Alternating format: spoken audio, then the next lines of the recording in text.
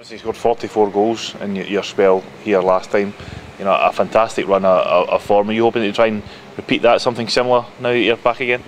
Yeah, well, last time I was here, I was lucky that I played in some fantastic teams, and I know the boys have been, brilliant since I left, finishing second twice. But at my time here as well, we managed to qualify for Europe and go on some good cup runs. So it'd be nice to score some goals, but it'd be nice to sort of emulate the success, because I think it's fair to say Motherwell probably don't have the resources of the big boys in Scotland, but they've been fighting above the weight for some time, and just hoping that continues. What made you choose to come back here? Because certainly from reading paper reports, there was a lot of interest in you, other SPL clubs looking to take you there. Why come back here?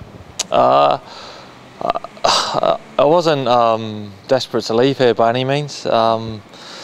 And when the opportunity came to work with the manager, I know a lot of the players here, and I know the people who work here. Every time I came back here with Hearts, it was nice to catch up with people. I got a little bit of stick off some of the fans, but I think most of the fans, have been very, very kind to us, and they're certainly brilliant with me when I played here.